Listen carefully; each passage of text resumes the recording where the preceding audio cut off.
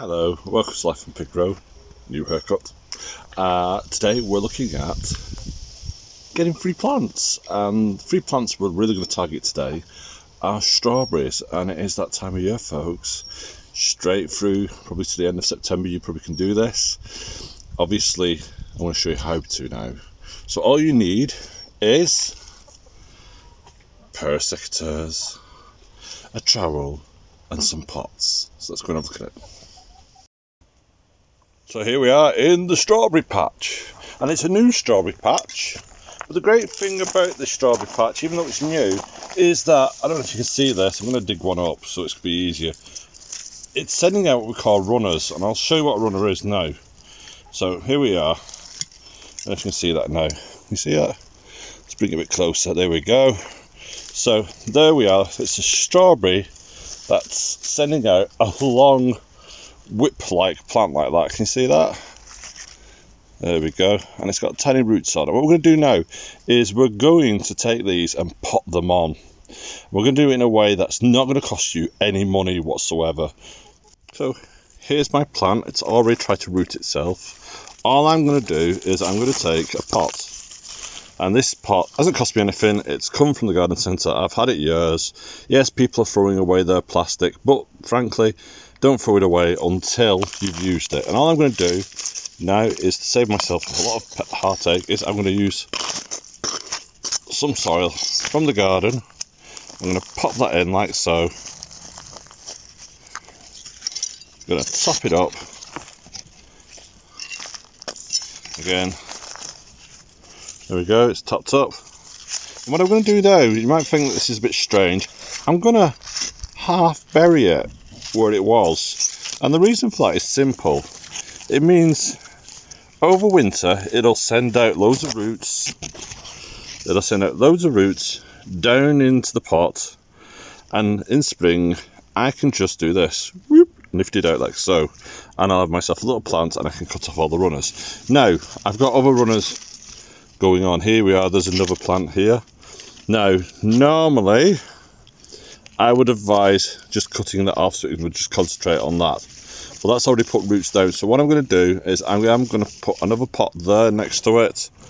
Look at that, like so, and plant that in. Now sometimes you have to peg these down, and you can peg them down by just using a little bit of wire, or even a garden peg, as in a clothes peg. So I'm just going to carry on, and you're going to watch me do it.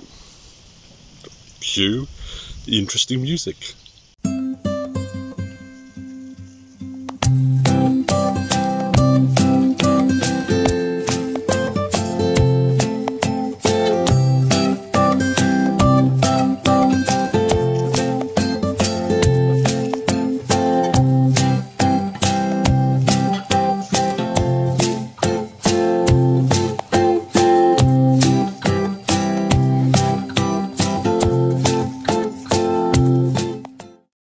So there you are, I've pegged down 5 plants, which, by the way, I've got 6 plants in this bed, so I think 5 is good enough. And they're all tending to be the first plant out from the runner. You'll notice, for the eagle-eyed amongst you, I didn't use any pegs, and the great thing about doing it this time of year is that a lot of them already have tried to root into the bed, so all you're doing is really repotting them on, and then plunging that pot back into the ground. So come spring, snip these away from the parent plants. In fact, it'll probably be even earlier than that.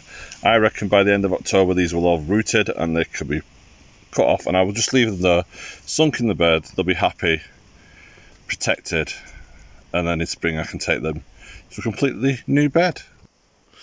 That's the fantastic thing about strawberries. If you get a variety that you like, you can have more and more and more for free. Now, you have to do this for one simple reason. Strawberries, if left in the same place more than 3 years, tend to attract pests, or pest, the past pest. They tend to attract pests, and those pests can be a real problem. because they build up. It's just like you with your crop rotation. Strawberries are the same. You rotate your strawberries every 3 years. That's the great thing about that. You can grow them in hanging baskets, you can grow them in a border, you can grow them in pots. It's up to you where you grow them and move them each time. And it frees up a bed for something else.